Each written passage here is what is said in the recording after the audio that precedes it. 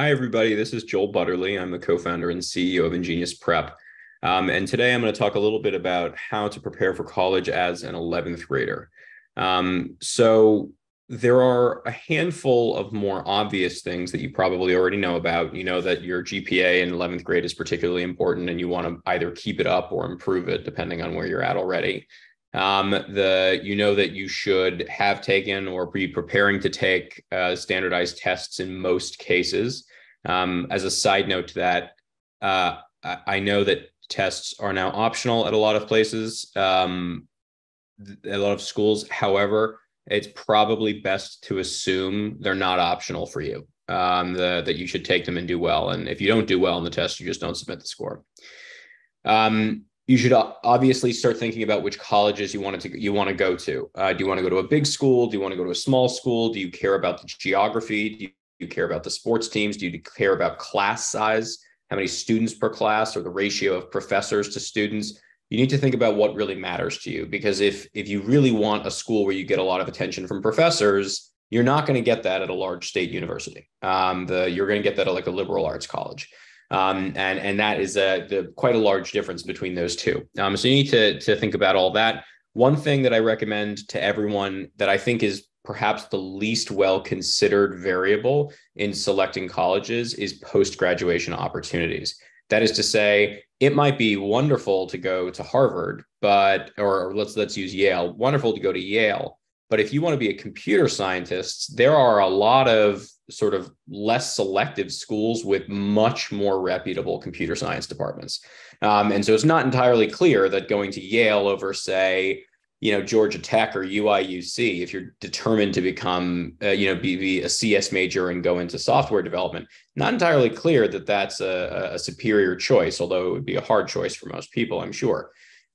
So you need to think about post-graduation opportunities, things like what types of industries do people go into? If you're really interested in working on Wall Street, you want to go to one of the schools that does on-campus recruiting events with Wall Street firms. If you go to a school that doesn't have that, it's going to be extremely hard to get those jobs. So it's be worth going to a lower-ranked school that is a good pathway to your ultimate career than going to the higher-ranked school that is a bad pathway. So you want to consider a whole bunch of variables, put together a preliminary college list. That list should be 20 to 30 schools in length. That's sort of the preliminary, and you'll probably cut it down to 10 or 12 when you actually apply. It's a good idea to have, 5 or 6 reach schools in this preliminary list, at least 5 or 6. And you'll cut it down a little bit when you actually apply. Most people are applying to, let's say, 4 to 6 total reach schools, depending on the student and depending how qualified they are.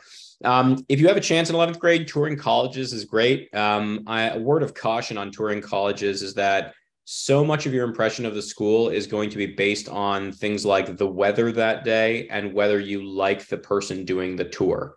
Neither of those things are representative of the school at all. So if you go to Harvard on a really cloudy day and then Princeton on a really sunny day, you're likely to have a better impression of Princeton, although Princeton, New Jersey is no more cloudy or less cloudy than Boston, Massachusetts, or Cambridge, Massachusetts.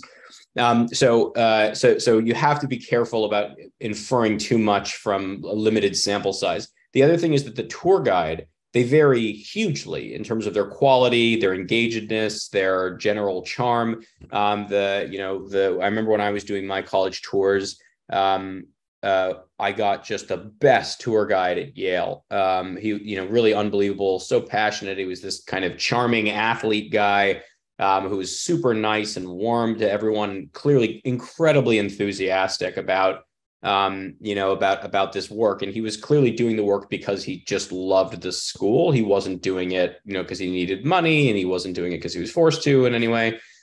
So he was spectacular. I actually had a tour. It was either the day before or the very next day at Harvard. And the person was doing it as part of like work study, which means that they were doing this so that they could earn money as a way of supplementing their tuition payments. They were not interested in doing this, were clearly more of an introvert. And I got kind of a terrible impression. But the reality is that's one person at the school. And these are big schools with a lot of people. So One of my recommendations is don't read too much into things that might be a result of a small sample size, things like the weather, things like the tour guide. Try not to read into those things. Another suggestion would be find other students, usually like on the green or on the quad or wherever it might be. Find other students who are not tour guides and just introduce yourself and ask them for their opinion on the school. What makes it different? What makes it distinctive? You can learn a lot more about a school that way because the tour guides are also going to present you with a very specific view of the school. A simple example would be I went to Dartmouth College, as did my wife. Dartmouth, they'll, if you go tour Dartmouth, they'll talk to you, it's very outdoorsy, it's very athletic, like great liberal arts, great undergraduate education. All those things are true. But they're not going to tell you that there's sort of a riotous fraternity culture. There's not so much anymore. That's kind of gotten shut down. But they're not going to talk about that as a defining feature of the Dartmouth collegiate experience. But in my experience, it really, really was. I mean, the whole social life of the school revolved around the Greek system. And that was not great for some people. In any event, I think if you were to talk to people, just go on the green at Dartmouth and you were to ask them, like, tell me what makes this school distinctive, 100% they're going to be bringing up the fraternities and the way that the social life works at that school, because it is radically different from schools like Columbia or Cornell. Okay, so that's touring colleges. The next thing I would say is you really want to start thinking about your application persona. So I've talked about this application persona idea in a whole bunch of different videos. The basic concept is simple. An application persona is the theme of your application. It's the one sentence summary that I would use to summarize you after I've read your application. So if you have a whole bunch of activities and essays about being an environmental activist, your persona is environmental activist. The personas are extremely important because they highlight and magnify the thing that differentiates you from other students. And in addition to doing that, they make you a lot more memorable to an admissions officer. So if an admissions officer reads 1,000 applications and needs to remember yours in order to kind of go back to it, they need to have some sort of, shorthand in their mind, like, oh, I want to go back to that environmentalist kid. But if your whole application is like 10, it's like talking about 10 different people. I'm a philanthropist, I'm an activist, I'm an athlete, I'm a scholar, right? It's very, very hard to remember an application like that. So it's extremely effective. Now, what you basically want to do is you want to sit down, look at all your activities and ask yourself the question, is there a common theme of my activities and awards? Like, is my research with a professor in political science and my debate and Model UN, are these grouped together as sort of like politics theme? And you want to see if there is an obvious theme that emerges. If one does, great. Your next step is to expand upon that theme by completing, ideally, one or more what I would call capstone extracurricular activities. These are extracurricular activities that I think convey to schools a level of sophistication and expertise well above and beyond the norm. So those are, in order, internships where you are capable of producing real tangible achievement. So you can report to me what actually you accomplished. If you say, I'm a high schooler, I worked at Google, I know for sure that what you were doing was working a filing cabinet. If you say, I worked at a 3-person private equity group and helped acquire a $5 million business, I know that you were really in the thick of it and you learned. So that's internships. Tangible achievements key. Don't think too much about the size of the organization or the reputation of the organization. That matters less. The second is academic research, working with a professor, writing your own research paper, trying to get it published. This showcases academic expertise, the fact that you are able to work at a collegiate or even potentially graduate level. This is the sort of thing, these kinds of research papers and publications, these are things that most students don't do until grad school, and only a small handful do in college, and usually it's in the senior year. So that can be extremely valuable as well. And there's a number of programs, including our own program, where we offer access to these professors. So you can find that online, or if you have, connections to a professor, you can ask them, or you can do cold outreach. I did cold outreach when I was in high school, which was hard. And not very successful, but I have seen it work.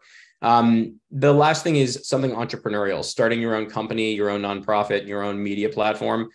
This is the hardest one to do. It's also the rarest. So it has a lot of value if it can be done correctly. We have what we call our Leadership and Innovation Lab, which is basically a startup incubator for students to create companies and nonprofits, and then has an entrepreneur in residence. I would recommend, unless one of your parents has a lot of expertise in entrepreneurship, or you have some other really involved advisor, it's probably worth doing that with an advisor, because the goal of doing something like that is, again, tangible achievements. How many people did you hire? How many products did you sell? How much money did you raise? How many people did you help?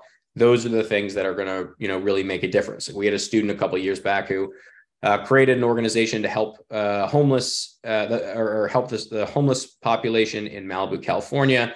And by the end of his 11th grade year, he'd raised $300,000 for it, which was obviously spectacular. He's very proud of that. And, this was a student who, probably would have been lucky to get into sort of UCLA or UC Berkeley at the time. He was a very good student, but that would have been sort of on the stretch side for him. And he ended up at Stanford. That kind of experience is just so rare and so impressive. So in any event, if you see a theme emerge, try at least one of these capstone experiences. This is in an ideal world if you're shooting for the most competitive schools. Roughly speaking, the top 30, or the top 10 liberal arts colleges. Now, the second is, if no application persona emerges at all, then you have a lot of freedom, but you also don't have much time. So you really got to get working. The first thing to figure out is, what are you really passionate about? Maybe you start by thinking about what are you going to major in college? That doesn't have to be how you find it. Or you can think about just what you spend the most time on that you really like. As long as it is a thing that is plausibly related to what a school teaches. So for example, music and sports are hard because most universities don't specialize in those. They're like conservatories for musicians and things like that, and art and design schools for artists. So that can be a little bit harder. But if it's like any academic discipline, if it's entrepreneurship, finance, econ, anything that is sort of within the realm of the kind of scholarly disciplines, that counts. And then your goal is to build an extracurricular profile, starting with some small things in class or on campus, maybe joining some student groups. And then graduating into these kind of capstone experiences. The capstone experiences are quite important, but you usually need to have some foundation in the subject before you can sort of jump right into these capstone experiences. That's, in my opinion, the most important thing to be done in 11th grade. You're running out of time in terms of when you can alter your profile. It's like the application is just a reflection of the things that you have been doing since 9th grade. And you still have time to change the raw ingredients. Like you're making an admissions soup, and you can use kind of 3-day-old ingredients, or you might have an opportunity to add, really fresh fish on that final day, which is your 11th grade year. Obviously, that is going to improve your admissions chances more than how you serve the soup. So I'm not sure if that was a particularly successful analogy, but hopefully it made sense. Okay, that's it. If you have any questions, leave them in the comments section. Someone from our company will find them. And feel free to request more videos. I'm happy to record them as long as they're helpful to folks. And if you're interested in learning more about sort of these capstone experiences that we offer, just reach out and we can tell you more about those. But I wish you guys all the best luck. It's going to be an intense but very productive period of time for you, and it will be over soon. And when it is over, you'll have a decent break, which is really, really fantastic. So talk to you all soon. Bye-bye.